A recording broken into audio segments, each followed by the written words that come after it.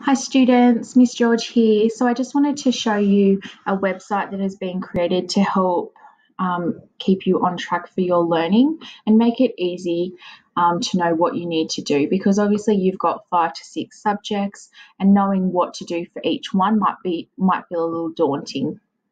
So in your year group team, in the channel announcements for all students, there has been a post created which says FGHS Learning Hub. There's also a tab up the top here, and this is probably the easiest way to get to it. So if you click the tab, the website will come up. Now the website has also been put on Facebook, but this way you don't need to go anywhere else but Teams, and you can click on this tab just here. It'll take you straight to the website. So if you click on, obviously it's a smaller version, so if you click on the 2 arrows here that says expand tab, it will make it a bigger version so that you can explore it without having to squint.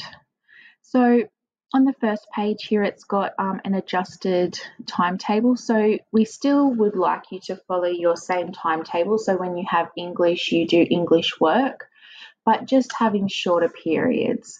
So making sure that you take some extra breaks to help you stay on track and keep focused when you actually are doing your learning and activities. So there's lots of different great resources on here that you can have a look at. The one thing I do want to show you is going to the Students tab, and there's 2 key things that you need to make sure that you look at. So click on your year group. Let's say we're in year 8. And up here, you've got class details and mode of delivery. So in this tab here, it's going to have all of the classes down the left-hand side and how the learning is going to be delivered. So whether it's going to be through Google Classroom, through Microsoft Teams, through Style App, through MathSpace, Maths is using. So you need to make sure that you are added to the Google Classroom and that you are added to the Microsoft team, or that you have access to MathSpace, whatever is on here for each of the classes. If you are having trouble accessing any of those, you can send your teacher an email just here, or you can reply to the post in Teams, and I'll show you how to do that. So that's the first area that you need to look at.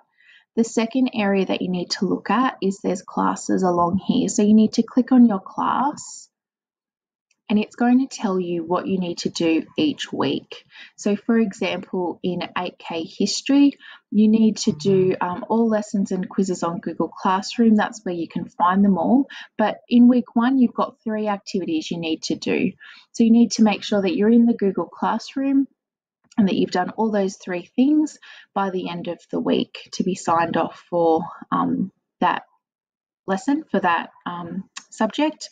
And then that teacher can provide you feedback on your learning, and we can help you if you're struggling and you're ready to go then for week 2's learning. So once you're in the website, there's lots of different information here. There's your electives and there's how-to guides. So if you don't know how to use one of the platforms, that's fine. If you want to get back to the team, you just click these arrows up the top that says Collapse tab, so the ones that you click to open it, and then you can click Posts. So if you click Posts, you come back to the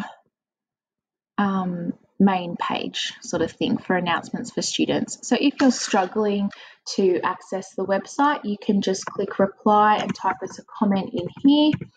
Or remember, we've got the student support questions for staff over on the left-hand side, and you can start a question in here. So have a play round, look at what's required for your subjects. Make sure you know how to get into Google Classroom and make sure that you've got all of your correct subjects in Google Classroom and in Microsoft Teams. And if you do have any problems, get in contact with your teacher or let us know through Microsoft Teams and we'll be able to help you out. Okay, see you later.